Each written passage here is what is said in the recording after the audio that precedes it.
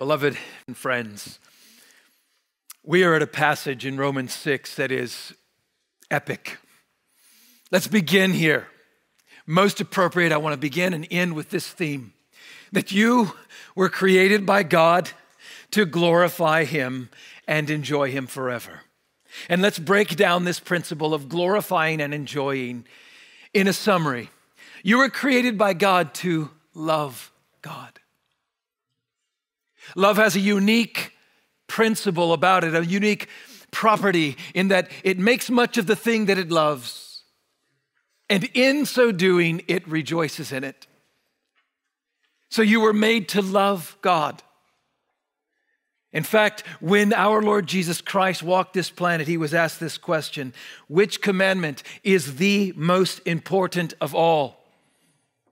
And Jesus responded, Shema Yisrael, Yahweh Eloheinu, Yahweh Echad, U'ahavta et Yahweh Eloheka, Bekal Levavka, Uvkal Nefshka, Uvkal Meodaka. You shall love the Lord your God with all your heart, with all your soul, with all your mind, and with all your strength. This is the first and the greatest commandment. It is the reason why you exist. It is the purpose for your being. But the grand tragedy of the human life and experience is that sin has separated us from our God. And in that sin, the natural mind, the heart, the soul, the inner person cannot and will not love the Lord your God. It will not glorify and enjoy Him. Because sin has separated us from our God, the natural person, the natural mind is defunct by default. And defunct is a word that means that it cannot function according to its designed purpose. Oh, I know that there are many intelligent people that are not Christian. And I assert to you that their mind does not function according to its intended purpose. You can be a chess master and still be mastered by sin. Intellect is not the purpose of the mind. If you think intellect means simple mathematical computation, cognitive quotients. No, your mind exists to love God. Your mind exists to glorify God and to enjoy Him. And so here we have this great theme that really helps us to understand what Paul is communicating in Romans 6. Because we must begin here that the mind left to itself, the mind of the natural man is indeed futile because it is fallen, it is deceitful, it is debased, it is darkened, it is hostile, it is incurably sick, it is spiritually dead. That's the condition of the natural mind. And this, therefore, is a subject of deep import, one that can scarcely be overemphasized. The use of our minds.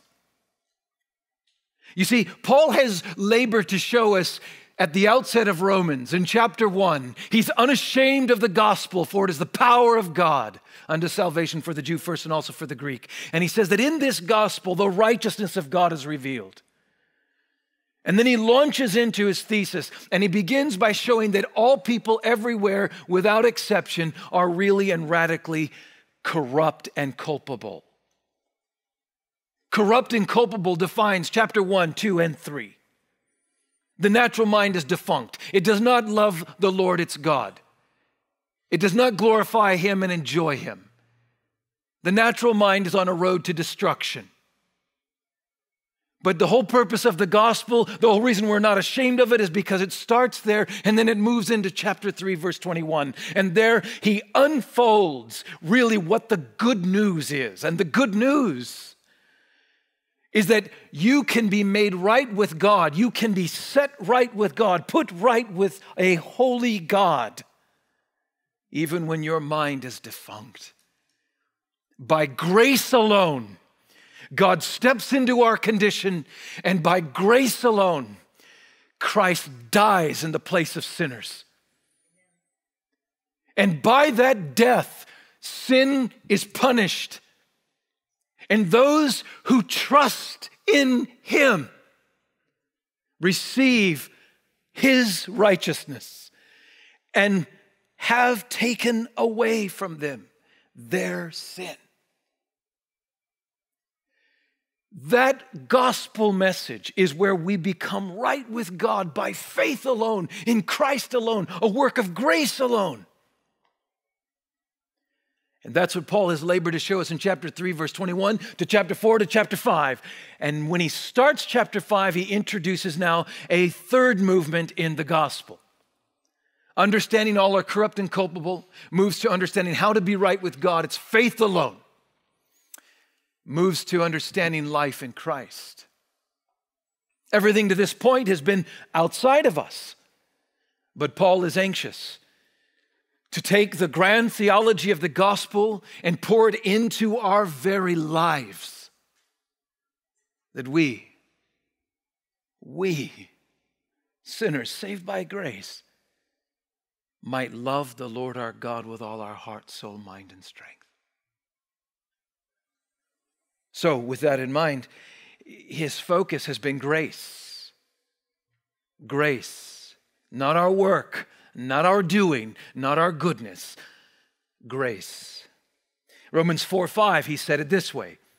To the one who does not work, does not obey laws, the one who is not good enough, doesn't clean themselves up, but to the one who is like that and yet believes, by faith alone, believes in him who justifies the ungodly, his faith is counted as righteousness.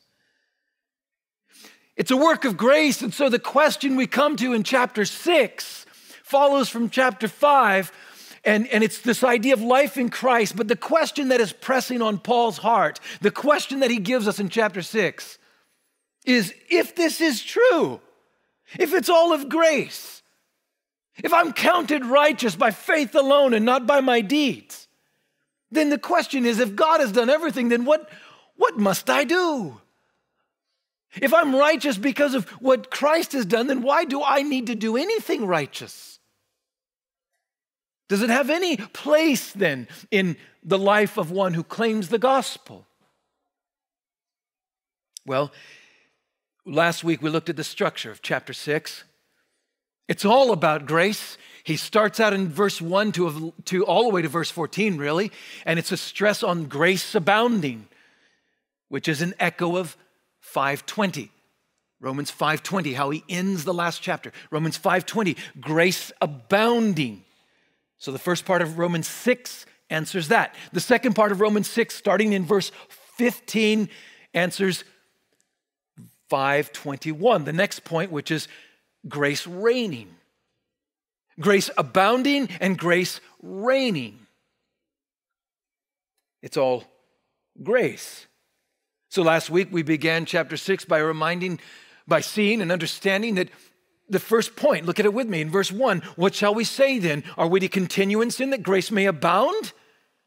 And the first point we noticed was the absurdity of disgrace.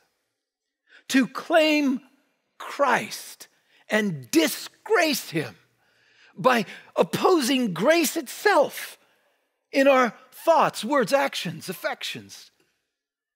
That this is absurd. It's absurd. The reality is, while sin is an occasion for grace, grace is never an occasion for sin. We then moved on to understand the application of grace, and that's where we are today. the absurdity of disgrace, and then the application of grace. Paul labors to show from verse 3 and following this application. How do you apply grace then? This is really where I want to move into and see the wonders of what he has for us in this passage. Let's just put this out there very clear and keep in mind. Some people might think, okay, so if it's a work of God and I'm justified by faith alone, then I should expect, after being justified, that I don't sin anymore. I should expect, and basically you could put whatever you want in there. And what you will be tempted to think is that justification goes immediately to glorification. Like you're without sin. You're without the presence of sin. There's no power of sin, and there's no penalty. It all comes in one package, is almost the temptation of thought. But if you believe that, and you walk out of hearing a message about justification, and you actually begin to live, you will very quickly be deeply discouraged because you will sin. And that's what he's dealing with. He has to address the issue of the human experience of being simul impeccator et peccator. Both at the same time, Luther said, iustus et peccator, justified and yet a sinner. That struggle, well, we've got to stay with his logic. It is profound, and he has moved from the outside, and he's going to be moving to the inside. I want us to see three principles of redeemed thinking.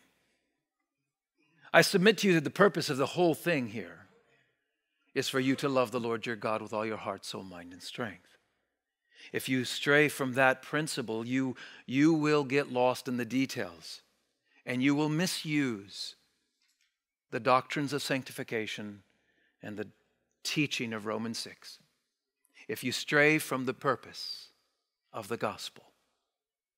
So let's see these three principles of redeemed thinking. The mind being redeemed to think thoughts that make much of Christ, that love him with all heart, soul, mind, and strength, enjoying him in life and in death. First principle, the centrality of Christ. Please mark it down. The centrality of Christ. Oh, that should put a smile on your face, that you never grow tired of hearing the centrality of Christ, even when answering the hard questions about how is it that I'm justified by faith, but I still sin. Centrality of Christ. Listen, look at it with me. I want you to think about this. Some people, I've listened to sermons on this passage. Some people take Romans 6 and say, okay, all right, people, here's the deal. We've dealt with justification. We're turning the chapter. We're now moving into a different gear, and we're looking now at the manual of sanctification. And I'm not interested in criticizing. I simply want to say that's not the best way to look at Romans 6. Paul hasn't changed gears. I think he just took a breath and he keeps speaking. And his heart is flowing. It's still engaged in the very same gear. There's no switch. It's all about Christ from start to finish. And the point that he's getting at now is not about a manual for you to be sanctified.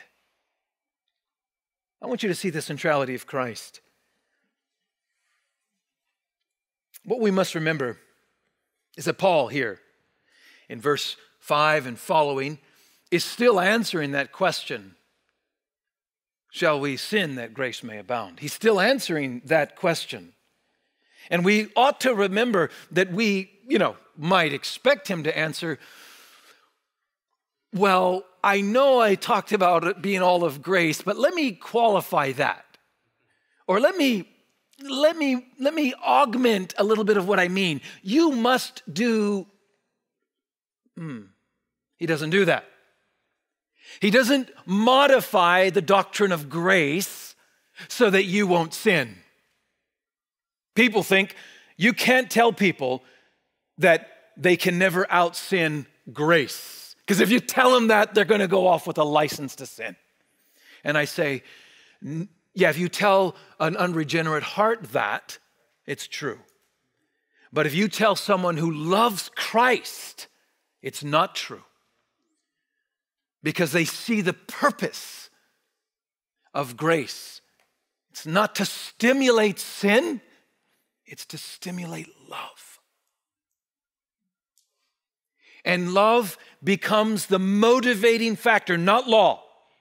Love becomes the motivating factor for us in all things in the Christian life to turn away from that which displeases our Lord and to turn to and to cultivate that which pleases Him because we love Him. So with that in mind, he's answering the question. You might expect him to say, well, let me modify the doctrines of grace. He doesn't modify the doctrines of grace. Instead, what does he do? The one thing he does when he says, shall we go on sinning that grace may abound? No. And the answer? Christ. And you say, wait a second, here's the centrality of Christ. He doesn't give you law. He doesn't tell you what you must do in addition to understanding grace. He doesn't give you things you have to do. He points to Christ. He effectively says this, even the grace that abounds and the grace that reigns, all of that, even that grace that redeems sinners, that grace points them back to Christ. The gospel begins with the righteousness of God revealed in Christ and Him crucified. That is objective. It's an object outside of any experience. It's objective. It is external. It's outside of you, and it is forensic or legal. It happens, and God declares something about you on the basis of it. But the gospel begins there. It doesn't end there. The gospel continues in the righteousness of Christ, subjectively, inside of us, and not legal, but relational. It moves from the outside and it moves inside. How? Christ. The centrality of Christ is truly the issue. Let me just make an observation, and I want you to follow me in the logic here. Paul does not insist, like we often do, that sanctification is inseparable from justification. We do that. I do that. Because it's true. But that's not the point of this passage. And this is why. Because that little statement is not the answer to the real, practical, and painful struggle in the Christian heart when it deals with the temptations of sin. The answer is not, oh, well, sanctification can't be separated from justification.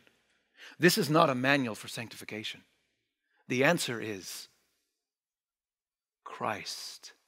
You have been joined to Christ. That's the answer.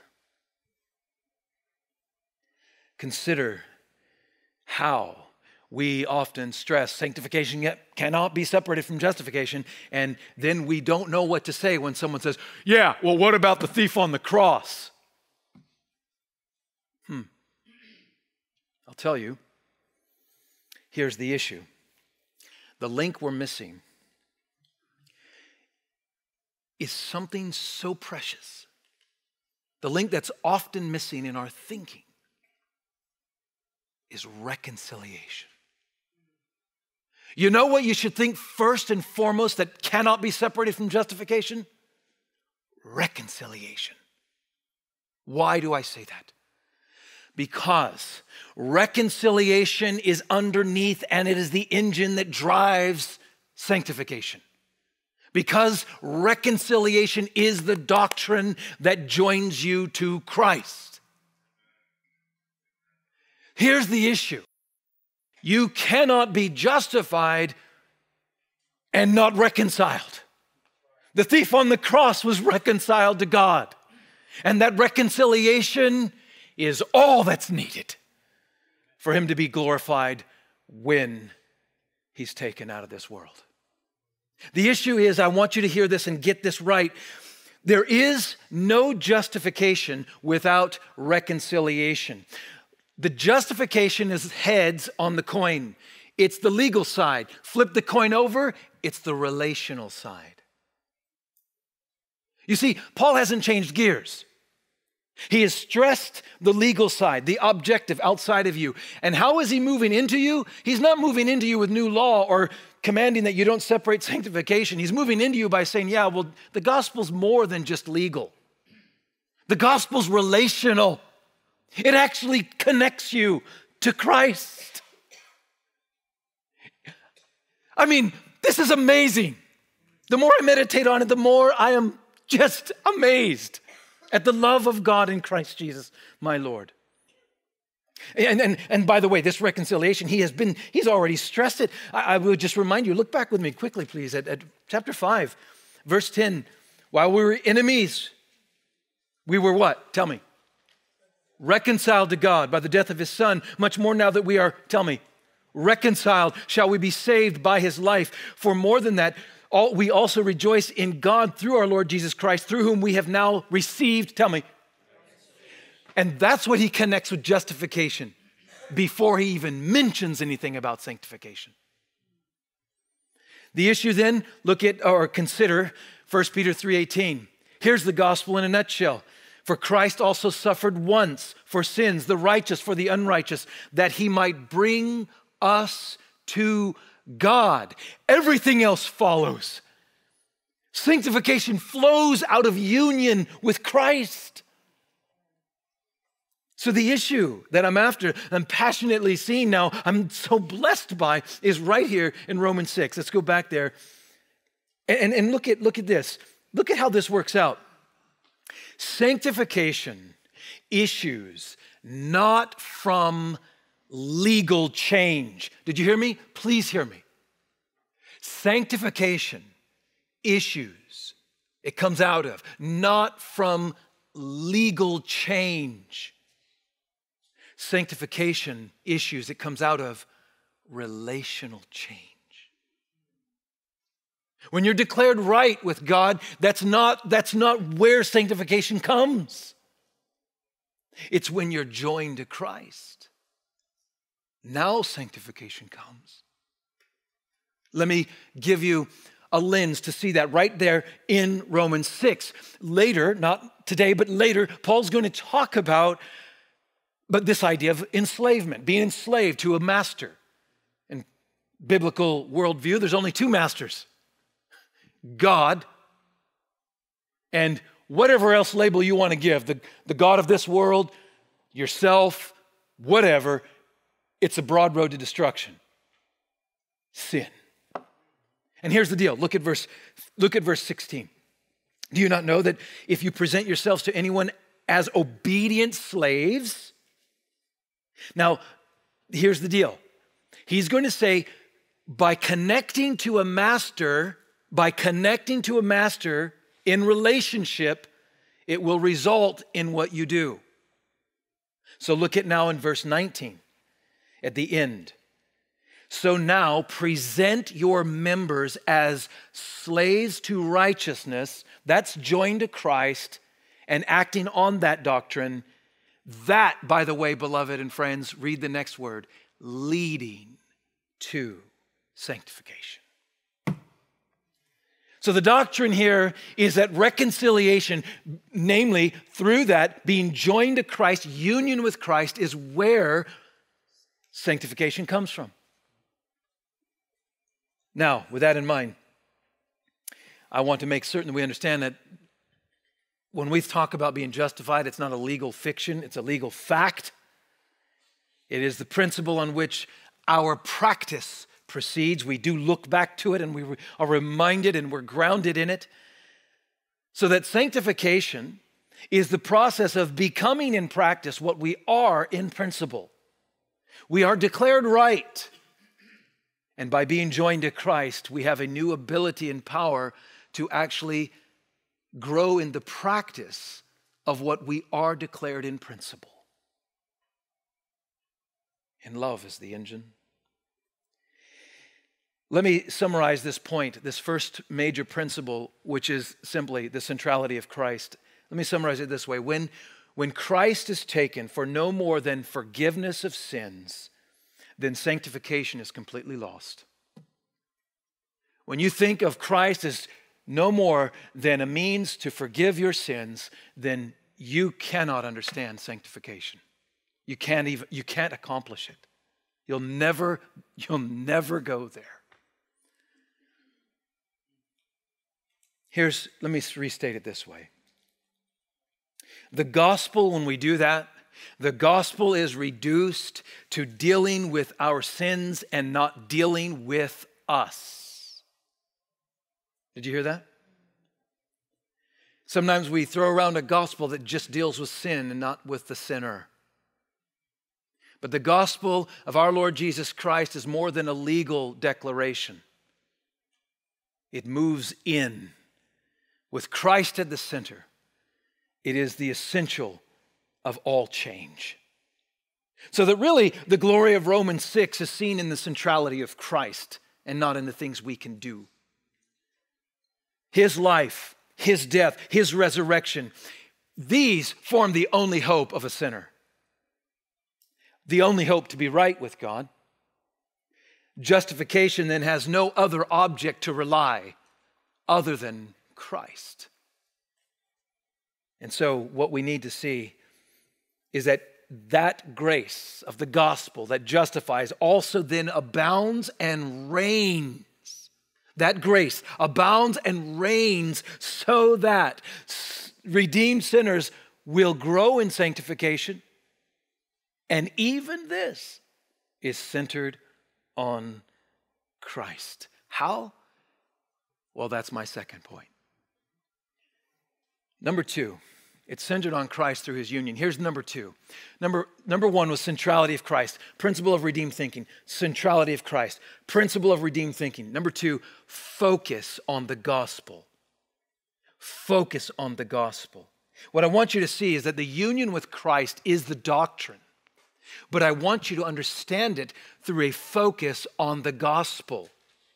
I mean, let me say it this way. Understanding union with Christ is indispensable to the Christian life. Understanding union with Christ is absolutely essential if you are to love God. Now, here's what I mean by focus on the gospel. We are never told in Scripture that we were born with Christ or that we were baptized with Christ. No. There's a focus on the gospel in our union.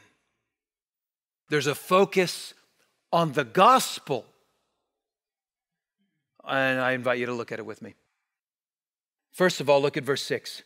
We know that our old self was crucified with Him. Crucified with Him. So, crucified, that's a doctrine of the gospel. We are crucified with Christ. How about Galatians 2:20? I have been crucified with Christ. Well, that's one way that we are united to Him in the gospel, focusing on the gospel, crucified. How about number two? Died. Look at verse 8, Romans 6:8. Now, if we have died with Christ. Also, 2 Timothy 2:11 says it's a trustworthy saying, for if we have died with Him. So we've crucified, we've died with Him, and we're also buried with Him. Look at Romans 6:4. We were buried, therefore, with Him. Never are we told we were born with Him, we were baptized with Him. No. We were crucified with Him. We died with Him. We were buried with Him. Now watch this. Not only buried, but made alive. Look at verse 8. At the end, we believe that we also will live with him. And this is exactly the point that Paul makes when he says in Ephesians 2:5 that even when we were dead in our trespasses, he made us alive together with Christ. Oh, so we were crucified with Christ. We died with Christ. We were buried with Christ. We were made alive with Christ, and we were raised with Christ. Look at Romans 6:4 in the middle there. In order that just as Christ was raised from the dead by the glory of the Father, we too might walk in newness of life. Look at the end of verse 5. We are united, certain that we will be united with him in a resurrection like his. Or as Paul says in Ephesians 2:6, that we are raised up with Christ. Crucified with him, died with him, buried with him. But we are made alive with him. And we are raised up with him. Union with Christ has a focus on the gospel, not other things. You know that this is where cults and heresies and false teachers go way off. You know, we become gods and all these other things. No. Our union with Christ is focused on the gospel. This is necessary for redeemed thinking. If we are to love God with our hearts, we've got to understand our focus in union with Christ must be on the gospel. That's the point. You know, I love the doctrine of the union with Christ. I mean, you think about union with Christ and there's so much, too much. But union with Christ reminds me of this, that this is not about my obedience. Should I obey? Absolutely, don't get me wrong. But that's not the answer to the question, and that's not the solution to the problem. The answer is union with Christ, and it's not merely obedience to Christ. Union with Christ means much more than I just now have a new master, as though now I just listen to a new command, as though now union with Christ is reduced to obedience to Christ. No. Union with Christ is something of incredible, precious comfort, that I am joined with him, that he loves me, even as in a covenant of marriage. The two shall become one. All that is his now becomes mine. And all that is mine becomes his, but he does with my garbage. He deals with it to put it away forever and says that's no longer part of us. Isn't that what Romans 6 goes on to say? That's where we're going. But before we do, I want us to remember, here's another little thing to discipline our mind on. Union with Christ clearly means more than obedience to Christ. Union with Christ also teaches us that we don't simply add Jesus to our life. You don't run from that kind of teaching. You're living your life and you hear the gospel and, okay, what you're telling me is if I add Jesus, I'll have a better marriage, I'll have better health, I might make more money, I'll be happy. You're going to add Jesus. No. The gospel reconciles you to bring you to him, not to add him to you. Union with Christ. So the doctrine of the gospel and reconciling us to God, the doctrine of uniting us to Christ is where we understand it's not about us getting something new, it's about us becoming something new. We see that? We don't add Christ to our life. No, we are brought to him. And he takes all that is ours and we receive all that is his. And in that transaction, he puts away the filth and the punishment of it. And in that glorious gift, we become something new. It's not that we receive as though just receive something. No, we become something. It's powerfully personal. I've said before, and let me say it again and stress it over and over till I get blue or something. The issue is this. Legalism is impersonal. It tells you have to do this, do that, or God won't love you. What? No. The issue here is that we are justified, not our sin. It's very personal. I am justified. It wasn't just my sin. It's not that he took that off and now I'm the same me. No, I'm a new me. I'm now with Christ. The issue here is that God justifies the ungodly, but he does not justify ungodliness. It's the person. And so, as I said last time with the analogy of marriage, if you're united to a beloved, you live different because of that union. Or what about, any other example, a prisoner being set free because of a union of sorts, that one comes in and says, you're mine, and I'll pay the debt and all this. And then you go back to the prison cell. That's absurdity. It's a contradiction to who you are in Christ. Well, I must move on to this idea of being united with Christ and its consequences, the ripple effect that it has, and how it answers the question, well, then why do I still sin? And how do I overcome it? Are we talking paradoxes here? It seems like that. Because I think what Paul is teaching when he talks about us becoming what we are, sounds a little bit paradoxical, kind of like I'm journeying to the place that I stand presently. Sort of like I'm becoming what I already am. But here's the difference. The practice, this is a beautiful thing. This is a beautiful thing. Christ is transcendent. The same yesterday, today, and forever. We are not. By joining to Christ, however, we now have a new found link, union to him who is transcendent. So that my past and my future, pouring in that truth even to my present, change. The key that I'm getting at is, yes, I journey to the place where I presently stand, because in Christ and only in Christ do I stand right with God. And that's transcendent. But in practice, in this very point in time, the punctiliar,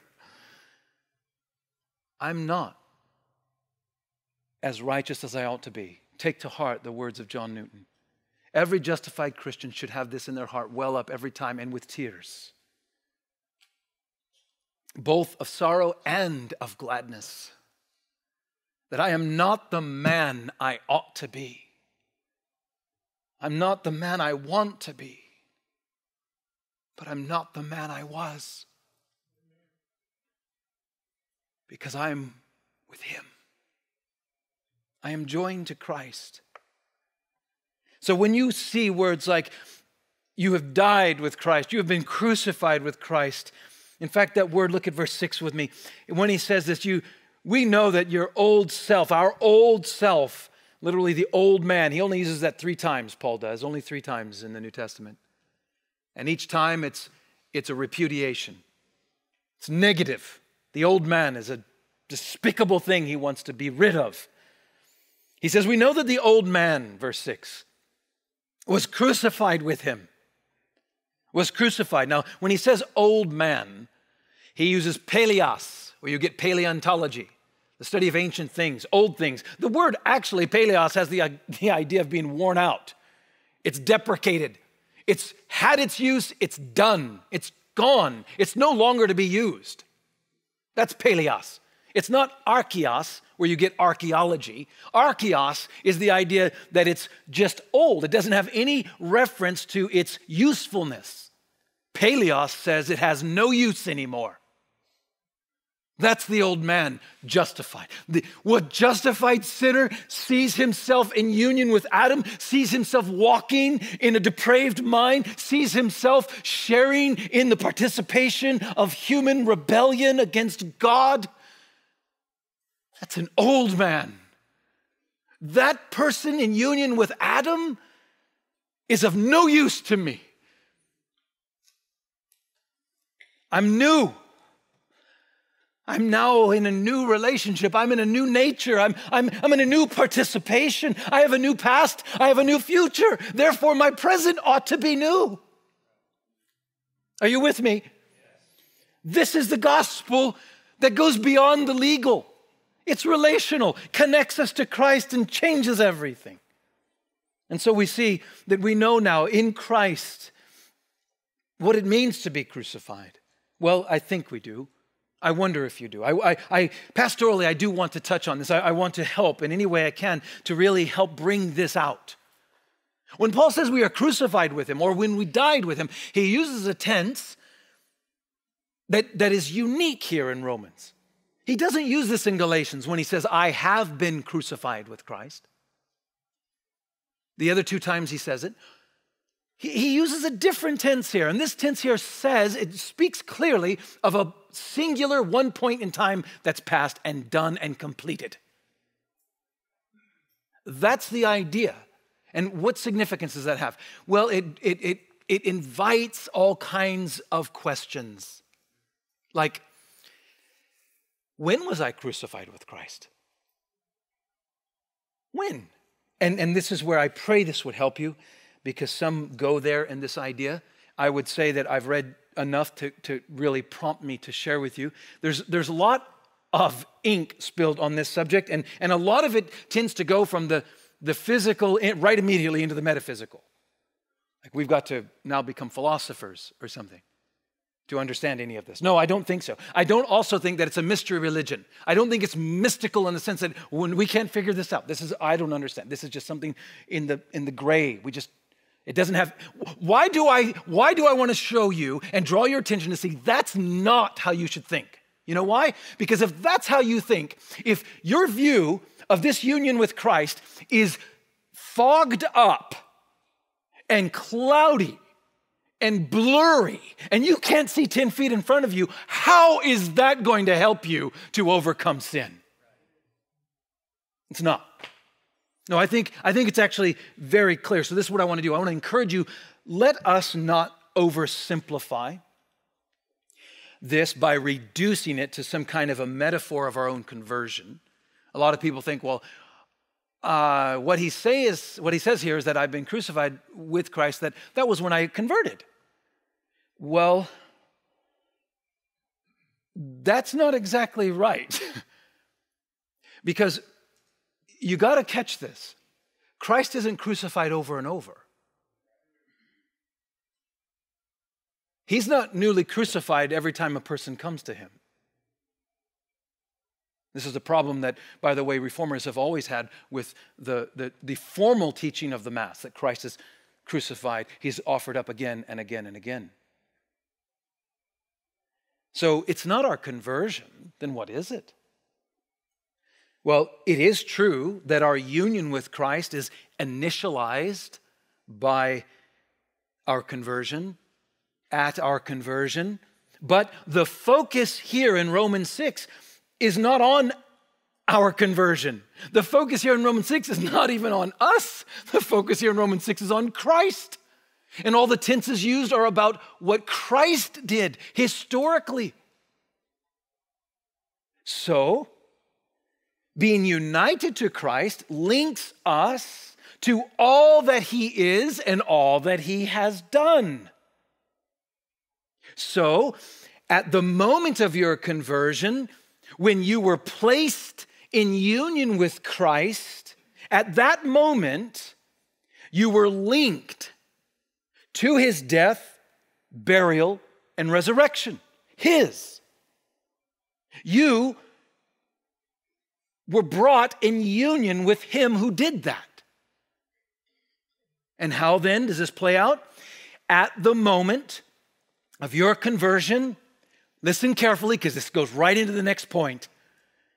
At the moment of your conversion, you were counted as Christ. So that his death paid for your sins. How? Because when God punished him 2,000 years ago, and you weren't born until just a few years or decades ago, how does that work? It's the very same way. Don't be confused. This is clear. You are joined to Christ in union with Christ, and immediately you become a benefactor. You become an heir of all that he is and has done. So that when he died, he says, no, that death that I died for you. So that you can see and understand you're in union with me as though you were with me there. Catch that, as though, because of all of who I am and all that I've done, you now are a benefactor. It is as though you have died to the old self. The key then, again, is this counted, isn't it? Counted. If we were counted as one with Christ when we are put in union, if we are counted as one with Christ, then it means that we are counted as crucified with Christ. And it means that we are counted as buried with Christ. And it means that we are counted as raised with Christ. Never to die again. Counted. This is exactly where it goes. This is exactly where the text must go. Here's a helpful thing for me. I hope it is for you. Vantage point. We are very self-centered people. We tend to say, this doctrine doesn't make sense because from my vantage point, okay, that's the problem. There you go. Let's just scrap that. And let's start over. Okay. From the view of Christ, when you were joined to him, all that he is and all that he's done, he sees. You've been crucified with me. From our vantage point, we might not feel it, we might not experience it, we might not understand the metaphysics of it, but this is the clarity. From the view of God, you are counted righteous because you are counted as one with Christ. And therefore, beloved and friends, I hasten now to our final principle, and that is the discipline of the mind. Listen, you exist to love God. Sin separates, the mind's defunct, cannot. Christ comes, objectively pays, and does all that's necessary to remove the obstacle, and then joins you to him. So you, like Christ, can love the Lord your God. Here's the challenge. This is something that you might not always feel, and you might not sense in experience, but you must believe by faith and exercise by faith. Just as God says, look, I count you as crucified and raised with Christ. He then turns and look at verse 11 with me, and he says, so you also now, the focus here isn't on what you can do in death or burial or resurrection, but what you must do in terms of your thinking. You must, and the word here, logizomai, consider, is the word count. You must count yourself dead to sin and alive to God in Christ Jesus. So here's the beautiful progress. God, all this time in Romans, has said, this is what I'm counting. Now you must count. Now watch this. Out of Romans, the very first commandment given to the Christian, the very first exhortation, the very first imperative is right here. And it's not for you to do something with your hands or accomplish something religiously. It's for you to think a certain way. Because the imperatives are always grounded in the indicatives. Who you are always gives rise to then what you must do. And nowhere is this more excellent than in Romans. Because Romans is all about pressing this glorious gospel on us. And our first reaction is, our first responsibility must be the mind. What do we do with the mind? Not what we do with our hands and religion and all the things we accomplish. No, the mind, how we think about this.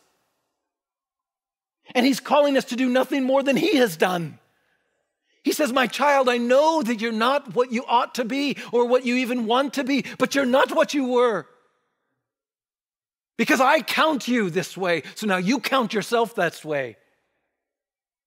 And discipline the mind. My first point was this Christ-centered.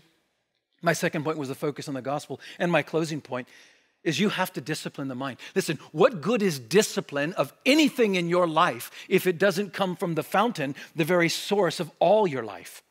Proverbs, let me give you three things. I know I'm out of time, so I just summarize. The three things that I would say for the discipline of the mind, you have a whole series you can listen to, 16 messages. I'm not going to do that in 2 minutes, so here we go. Just the thing I want to give you is count yourself. This means this. The mind that you had apart from Christ was defunct. It could not love God. But when you are joined to Christ, you're given a new mind. So the first thing I encourage you to do to count yourself, to discipline your mind, is this. Defend your new heart. Defend the regenerate you. Defend the new self. Defend the new birth. Defend you who are made in Christ. Defend it. You know what that means? That means guard it. Like Proverbs 4:23, watch over your heart with all vigilance, for from it flow the springs of life. All of life come out of your mind. Your body will never do anything morally that your mind does not tell it to do. You are not a victim of sin. You are a chooser of sin. Your mind is the issue. It's what you think on. And by the way, your mind will actually affect your feelings, and your mind will actually affect your emotions, and your mind must therefore lead them. Don't ever follow your heart, lead your heart. You take your mind and you understand it must, number two, direct your thoughts. You defend the regenerate heart. Secondly, direct your thoughts. Direct your thoughts. So when you're tempted, you defend that glorious gift of the new heart and you say, I'm crucified with Christ. That man's dead. I can't respond to that temptation. And then secondly, you redirect your thought. You direct your thought to that which would please him. And thirdly, you develop the mind. You defend it, you direct it, and you develop it. That means character is cultivated. It doesn't happen in a decision. It doesn't happen overnight. It doesn't happen with a message or a sermon or a conference. It takes life. It takes discipline. It takes constant cultivation. And habits strengthen habits. Begin the habit of redirecting the mind and develop that over and over and over. Count yourself crucified with Christ. Count yourself raised with Christ. And there, you will taste and see that the Lord is good. And it's not about what you can do, but what you will do is love the Lord your God with all your heart, soul, mind, and strength. Let's pray. Thank you, Father, for the gift you've given in Christ and the clarity of the gospel. Apply it to our hearts in a powerful way, I ask. May we have the centrality of Christ in our minds. May we focus on the gospel in our union with Christ. And may we discipline our minds to constantly preach the gospel to us over and over and over. You are worthy. We are grateful. In Christ's name, amen.